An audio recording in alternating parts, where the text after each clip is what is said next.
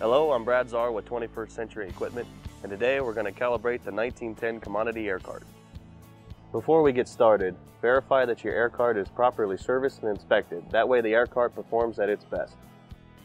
Refer to your operator's manual, or watch our video tutorials on how to properly service and inspect your air cart, or contact your local 21st Century Equipment dealer. Whether you have 2 or 3 tanks, single or double chute, calibration procedures are all the same. Let's get started. Fill the air cart at least a quarter of the way full with the product of your choice.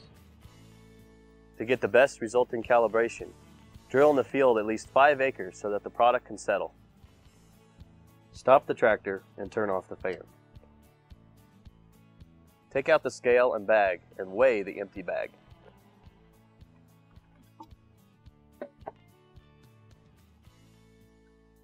Adjust the scale to 0 with the bag hanging on it. This will ensure that you're weighing the product only and not the bag. Remove the plate and install the bag underneath the meter.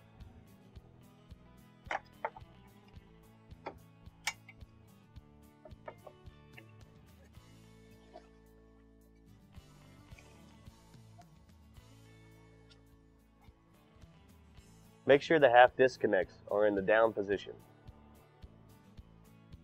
When running double chute, set the slide to double chute position. Now we are ready to set up the calibration on the display. On the display, we will push the primary menu button, then Air Cart button. You should see the main air cart run page. Make sure your air cart is set up correctly by viewing the air cart setup soft key. If you have any questions on how to configure your air cart, refer to your operator's manual or watch our video tutorial on how to configure your air cart. Press soft key G or set up air cart meters. On the Setup tab, select which tank you would like to set up, front, rear, or middle, if the middle is available.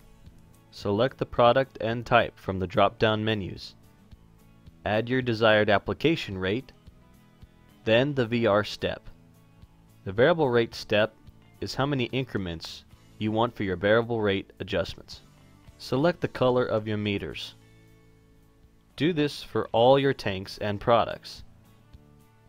Push Next Page. On this page, you can set your MDV or meter displacement value. On this tab, you will see 3 checkboxes. Previous is your value from your last calibration of that particular product. Standard is the value of what John Deere has tested with that particular product. Custom or current is where you can add in a value of your own. If you're going through the calibration procedures, you do not need to do anything with this page. Push on the Cal or Calibration tab. Select the meter calibration checkbox for the tank being calibrated at this time. Then press the Calibration button. Read and follow the steps to perform the calibration.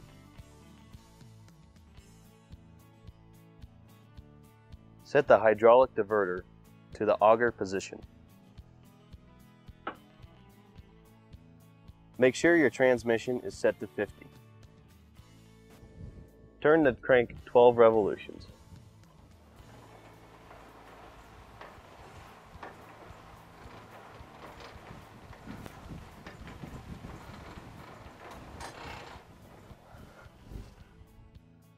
Empty the bag and then reinstall it for the calibration.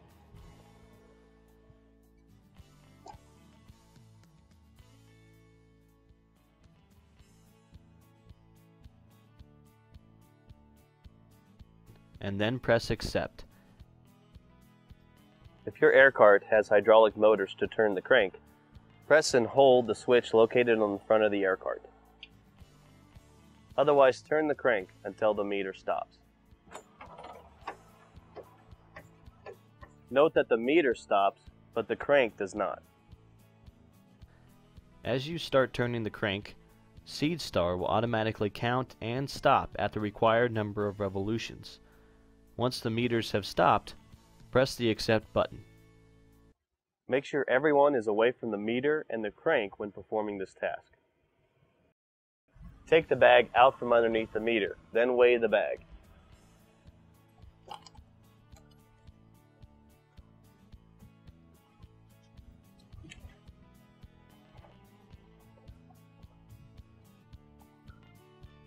Select the weight input box next to the tank that was just calibrated and enter the bag weight. Select Enter. The meter displacement value, or MDV, appears next to the input box. The MDV is transferred automatically to the meter setup screen. Then select the Setup tab. Then select the tank that was calibrated from the drop-down menu. Repeat this procedure for the other tanks that need to be calibrated.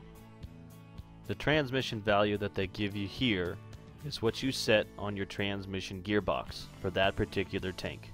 These values you used in this calibration for example purposes only. Do not use any of these values for your calibrations. Adjust the transmission to the setting that the display shows for that meter. It is recommended that you calibrate your air cart when you change products, after filling, and first-time seasonal uses. Knowing the calibration procedures, it takes any average operator 3 to 5 minutes to calibrate the whole air cart.